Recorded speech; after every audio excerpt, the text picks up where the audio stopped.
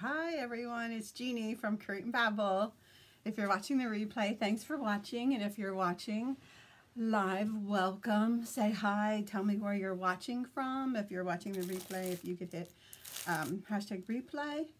Also, let's see if I can find this on here. I had to redo, no I don't have it yet. Oh yes, there it is. If you're watching on YouTube later, if you could subscribe to my channel, I'll love you forever. No, I really appreciated it. I already do love you for reading Create and Babble. And if you are watching on Facebook, whether it's live or in a replay, if you could hit the share button, that would be wonderful. I'd appreciate that also. And hi Debbie, I keep forgetting to look over here into the camera because it's just not natural to me. Whatever. So what I'm going to do today is make a pillow with one of the new, I'm so excited, the new products for spring summer catalog launched on Monday, and I have a few of them, so I hope this is one of them. I think it is. I don't have the new catalog up here with me, but it's the Be Fearless one, and I'm super excited to make a pillow. So I'm going to be using Couture ink instead of chalk paste to make a pillow since we're using fabric. And if you have not seen Chalk Couture on this page before on Crafts and DIY Ideas from Create and Babble, let me tell you a little bit about Chalk Couture first. And let me just say, Chalk Couture is, and I'm not saying this just because, you know, I'm with Chalk Couture, but it seriously is the hottest trend in the easy DIY high-end home decor world. We offer a line of silkscreen, adhesive-backed, reusable, that's the key word, transfers that you use with either chalk paste or Couture ink. Today we're using the ink, and the ink is permanent, and the ink is used on things like fabric, like what we're using today. So we'll talk a bit more about that as we go along. Chalk Couture also sells a lot of different surfaces that you can use, and you can also use your own surfaces like your dishwasher, like me, or kitchen cabinets, or walls, or mirrors, or windows. Anything really. I can't think of a thing that you really can't use with Chalk Couture to make beautiful high-end home decor and gifts with. So let's come back to me and let's do put me in the corner. And why does that look fuzzy? Is that fuzzy? Does that look like, let me see it on here. No, it looks okay on here. I don't know why that looks, I don't know, it looks fuzzy on my iPad screen. I'll just ignore that. But here is the transfer. And this one's called Be Fearless, and it actually has two designs on it. It has the Be Fearless at the top, and it has, I'm going to take that away. That's better. A second one on the bottom that says, Courage, comma, dear heart, and that's a quote by C.S. Lewis. So you actually get more than one design with this. So I am going to move my stuff out of the way and get started making my pretty pillow, because I am getting ready. It's early, it's only February, but you know, the groundhog didn't see his shadow, so spring's on its way, you guys. Now, for Debbie down in Alabama, she's already has warm temperature. Us up here in the Northeast, it's winter. And Punxsutawney Phil, that groundhog who didn't see his shadow, is not far from where I grew up, actually, in that part of the western part of the state. Now, I know that there are a lot of false prophet groundhogs that may have had a different forecast, but I only go by Punxsutawney Phil. It's kind of silly, isn't it? But that's been going on forever. What I'm doing is I'm cutting apart this transfer because I'm going to just use the top portion of it. I'm going to put this one aside, and I'm going to flip it over and write back on the back of this with a Sharpie that I misplaced. Oh, come on. Oh, here it is. And I'm going to write, I could write back, but I'm going to write Be Fearless so I know which transfer goes on this backing paper. That beeping you're hearing is my Cricut Easy Press heating up, because that's how we heat set the ink. But we'll get to that. All right, there is my transfer cut apart, and here is my pillow cover. This is a Chalk Couture brand canvas lumbar pillow cover. We also sell square ones. It's nice today. It was nice here yesterday, but I missed it. They're telling me that it was like in the low 60s. I never even walked out my front door. I was so busy that I missed the 60-degree day. Doesn't that figure? Ugh, I had no idea it was that nice. But I was just busy all day long. All right, here's that lumbar pillow, and then I get the pillow inserts from Amazon. If you just Google on Amazon, I'll put a link to them too. The lumbar pillow inserts. But it's really nice. It's a nice weight.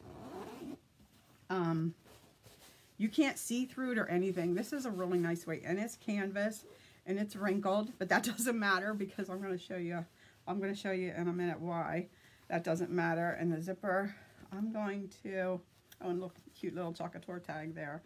I'm going to leave the zipper at the bottom when I'm placing this on. And here's why I don't worry about those wrinkles so much. Because I'm going to insert on the inside an ink mat. And it's not going to be long enough, so I'll have to use 2 pieces. And what this does is it prevents the ink from going through the inside and onto the back of your pillow cover. You don't want that to happen. So, and as you're adhering that fabric down onto, I'm putting this inside, you can smooth out the wrinkles. So that's why I said the wrinkles don't matter. That surface is sticky of the ink mat, and so I just rub, because I've been tempted, OCD me, to iron the pillow cover before I ink, and then I thought, that's silly. Okay, I'm going to move this over, and I need to put more ink mat down because this is cut into pieces to fit various surfaces that I ink. Like I use this on tea towels and onesies and t-shirts for my granddaughter, that kind of thing.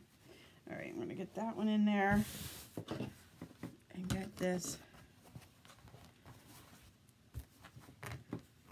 get these wrinkles out.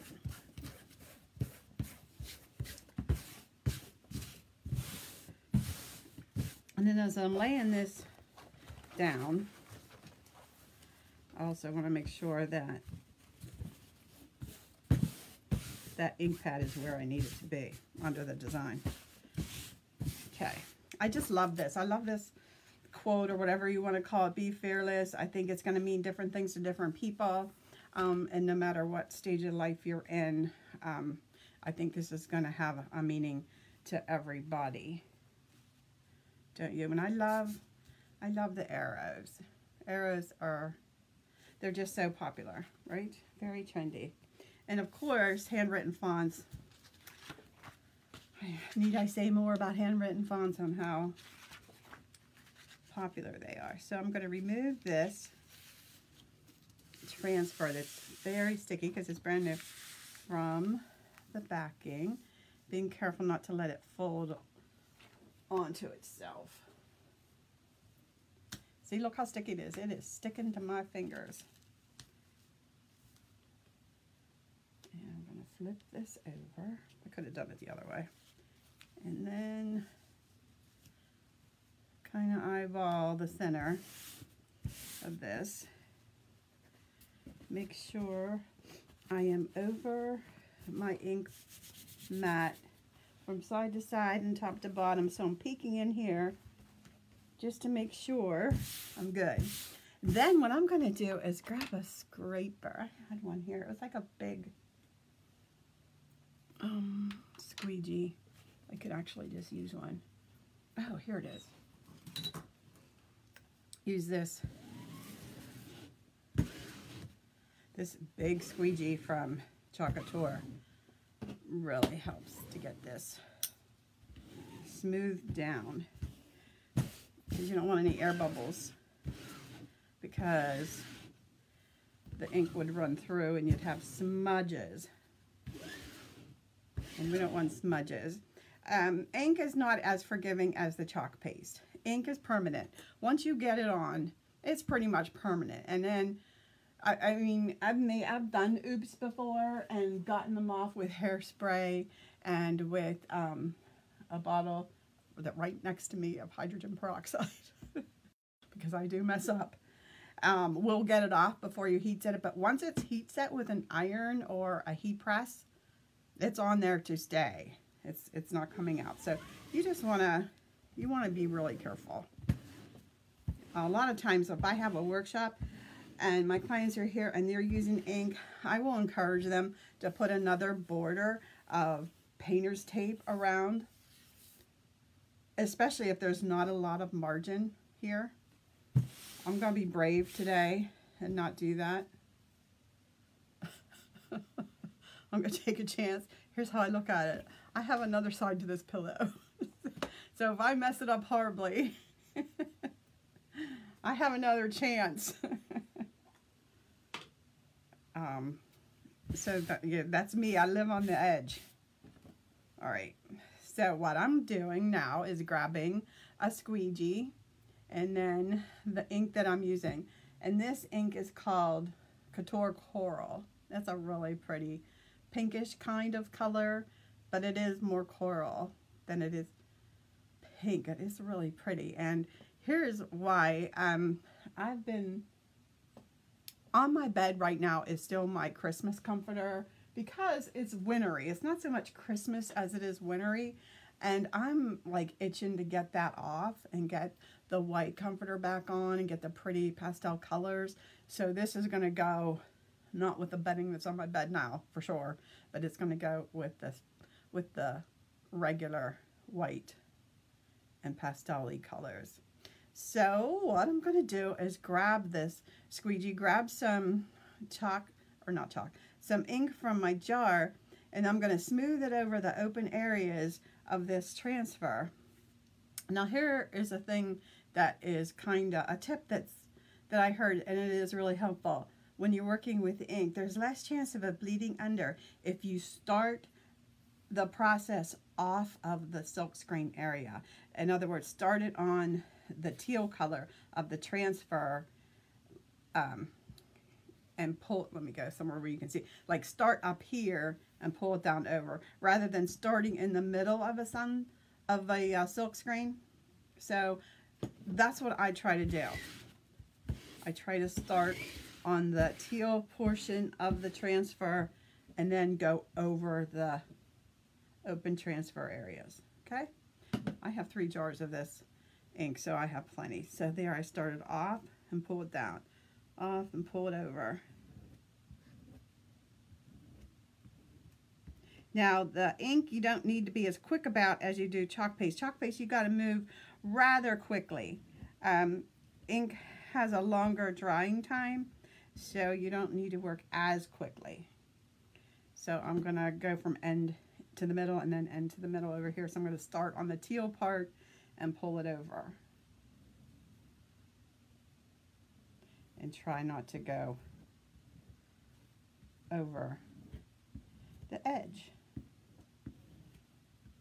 And hope that I've got it smoothed down there well enough that we're not going to have any issues. And then I'm going to look it over to make sure I don't have any silkscreen areas that I missed, any like white popping through. I think I've got it all covered. Then I'm looking for places where I have a little extra ink and scrape that back into my jar. That's it. Now I'm going to make sure there's no ink on my hands, because I've done this. Go to peel off the transfer and I've got ink on my hands and I get it somewhere where it doesn't belong. And I'm going to grab an edge and peeled off. Oh, I got some smudgies. But not too bad. Isn't that pretty? I love the color. So here is my transfer. I'm just going to put this to the side because you know what I'm going to do. I'm going to put this in a pan of water that I have beside me. After this dries, I am going to heat it up. Well, actually, I could help the drying process with this dryer. I don't know why that smudged a little bit there. You all saw me. Maybe I just didn't push down hard enough right there at the edge of that F. But it's still, you still know what it says. It's not bad. And I could go in if I wanted to and clean that up, but I'm fine with it. But I think I am going to use the other end of that for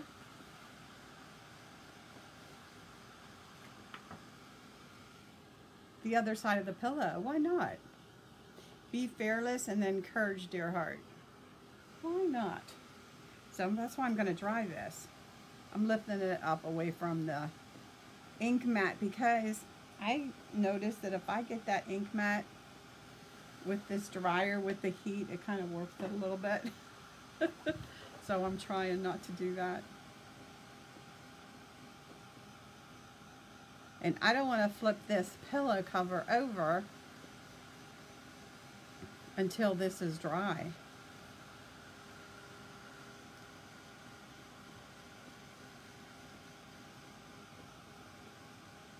And it'll be tacky for a little bit first before it dries. Yeah, it's still tacky.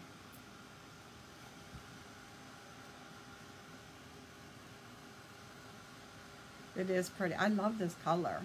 Isn't this color? I'm disappointed that I got a little bit of smudge here and on the A, but I must have missed it. I must have missed getting that down tight. That's all I can think of. You just can't be too careful with the ink. But I love this font. This font's really pretty. Very on trend with the handwritten font look. Love a two-sided pillow. Me too. Me too, for sure. And I might do a different color on the other side. Maybe I'll do the Couture teal, since I have Couture coral on one side, and those go with my bedroom colors.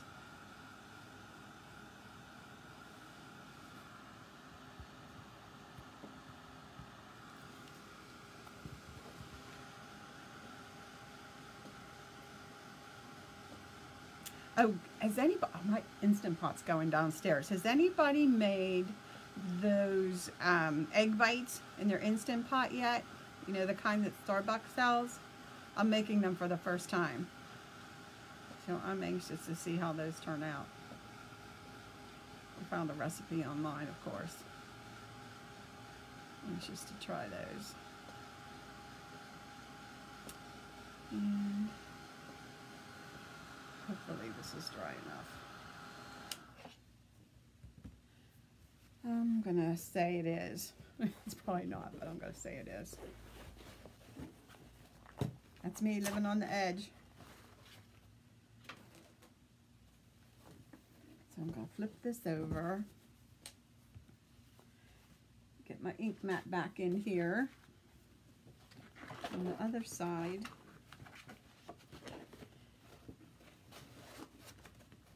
I think it's dry enough that it won't smudge. I hope so. Yeah, it seems fine. Oh, here's that thing I was looking for. I'm going to smooth this out.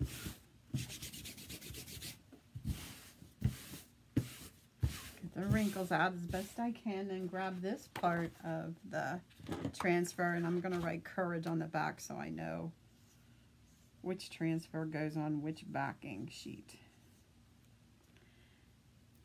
And this time,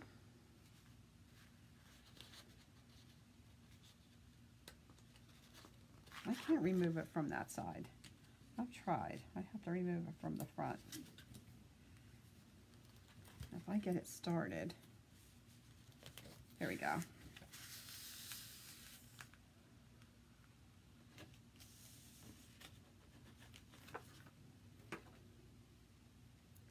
And C.S. Lewis, like I can't tell you. Well, let's see. Narnia, I think he wrote that. Let's get this centered. Courage, dear heart. I think you do need courage to be fearless, right? So it kind of goes together. And I like that they have C.S. Lewis down here. That's kind of cool. Now I'm going to, you're watching me, you're seeing me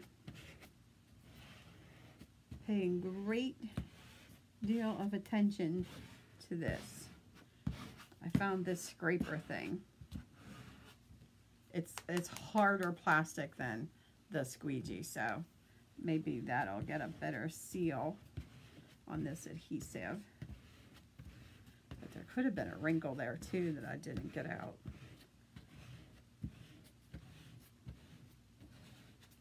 I'm going in every direction.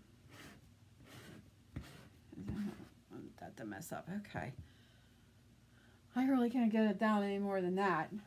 It's down. I hope I didn't miss any places. And I hope there's no wrinkles going to cause a problem. Maybe you should iron first. Huh.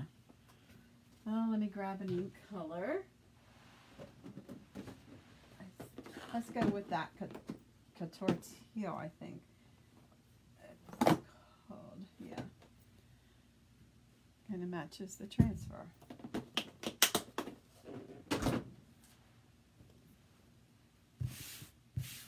You could always do C.S. Lewis in a different color, but I'm doing it all the same. Unless I don't have much in here, then we're not doing it. Oh, no, we're good. And typically the inks don't need stirred, but I'm doing it anyway because I just want to make sure it's not drying out or anything weird.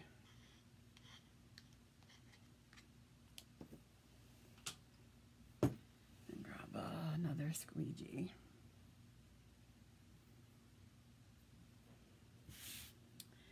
And I'm going to pull from, see, I don't know if it's better to pull from the side, pull from the top. I don't know. I don't know if it matters. Maybe people that have been doing it longer have a better sense of that. But I'm going to go from the top to the bottom the whole way across and see how that goes. All right, here we go.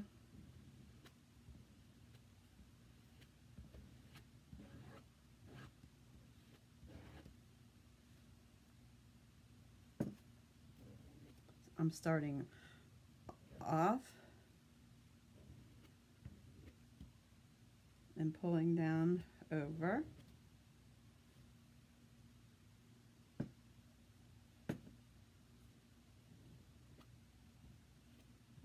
And then I'm scraping off the excess. Same thing there.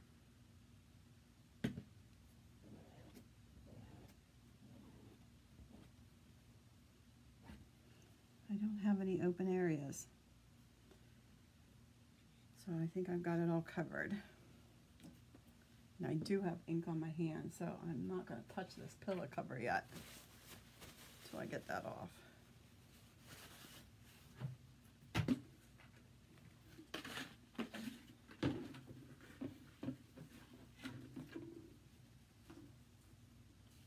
Down to the bottom of the barrel, and this container of Clorox wipes, and you know what that means. There's a lot of liquid at the bottom. All right, I'm going to dry them.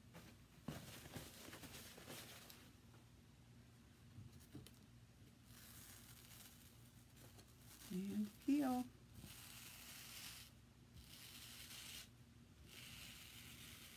Courage, comma, Lewis, C.S. Lewis, dear heart. Perfect. Perfect. Isn't that font pretty? I don't know if you can see the C.S. Lewis at the bottom because it's pretty small, but I love it. Looking at this. And I hope my other side's still good.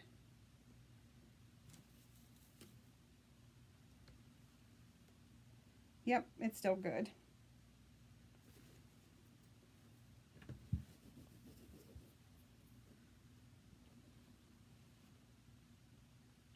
Love it. Let me move this out of the way. That's an accident waiting to happen right there. With my jar of ink right beside me. Yes, and now I have a really pretty two-sided pillow. I'm going to try this side. I'm going to have to look up this quote by C.S. Lewis, Courage to Your Heart, and find out where that's from. If that's what story or that's from. Because I don't know. Maybe somebody out there knows.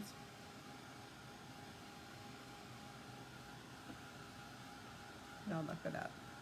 Yeah, I love it. I love this, Debbie. Really pretty. It's a different, I think the font is a little different from the other side, but not too different. So what I'll do is dry this and then get a piece of parchment paper, put it over top and get out my easy press. I gotta turn that back on actually.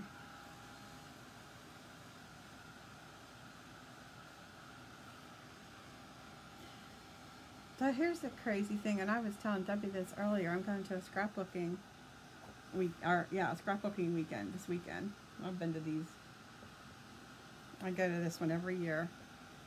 And I'm thinking about not taking scrapbooking stuff, taking sewing stuff and taking Chalk Couture stuff instead. I mean, you can do whatever you want. There's no police there saying, no, you have to scrapbook. The scrapbook police are not there. But the creative memory ladies are.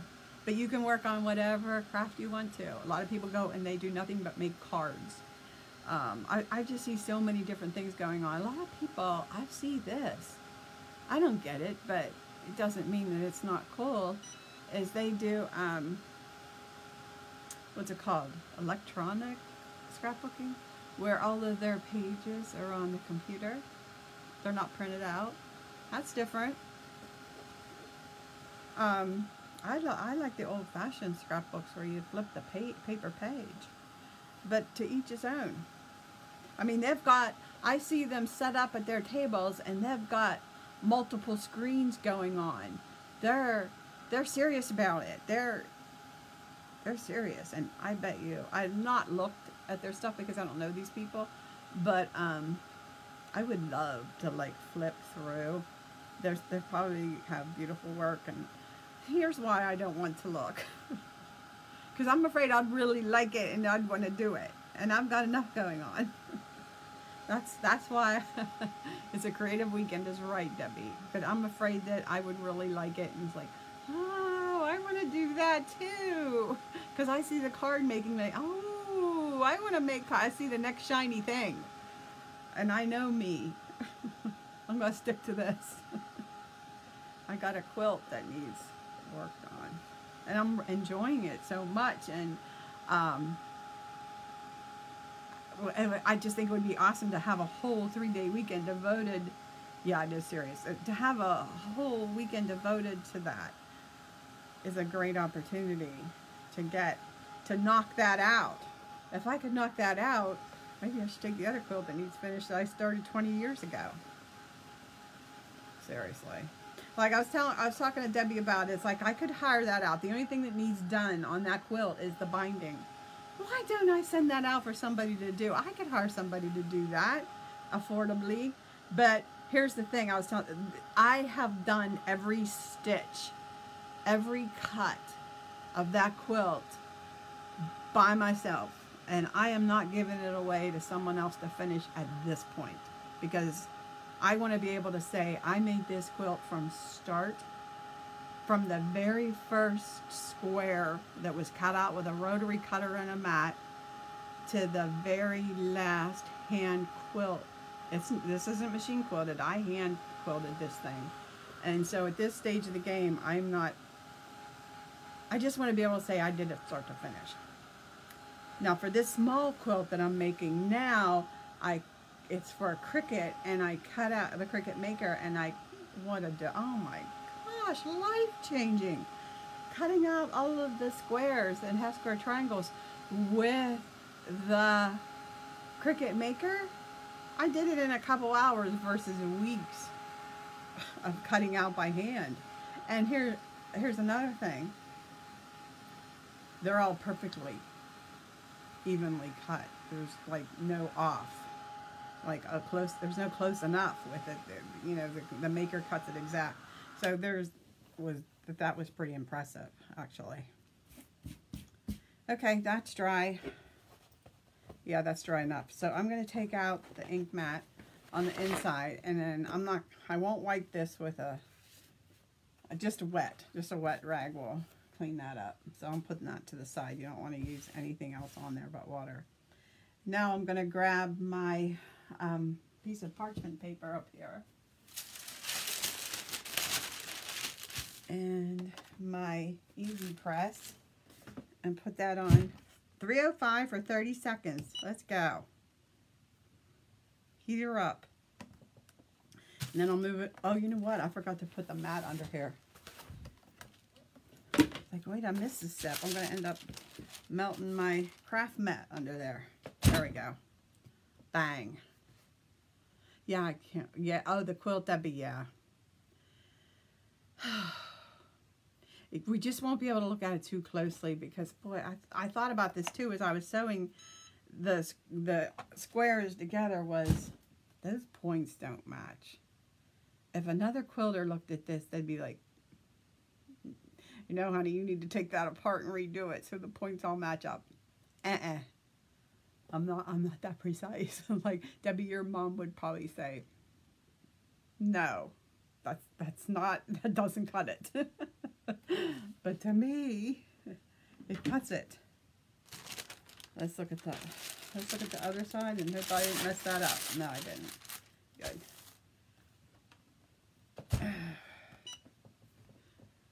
Yeah, close enough works for me.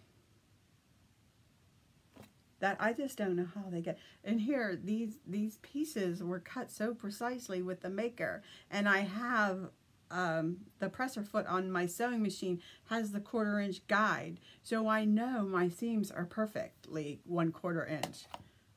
Why some of them got off, I have no idea.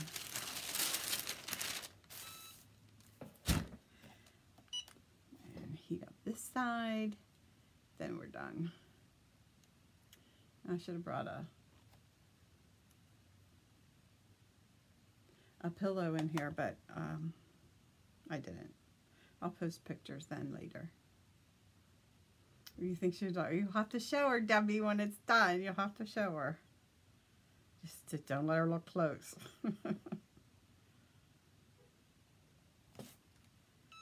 Yep, there we go. It is done. So I've got Courage, Dear Heart, C.S. Lewis, and then Be Fearless on the other side. Awesome. All right, so I'll take pictures of it after it's stuffed and on my bed. I have a pillow form over there somewhere. And post pictures. And I have links, too, that I'll put on there. Thanks for watching, and I'll talk to you all later. Have a great day.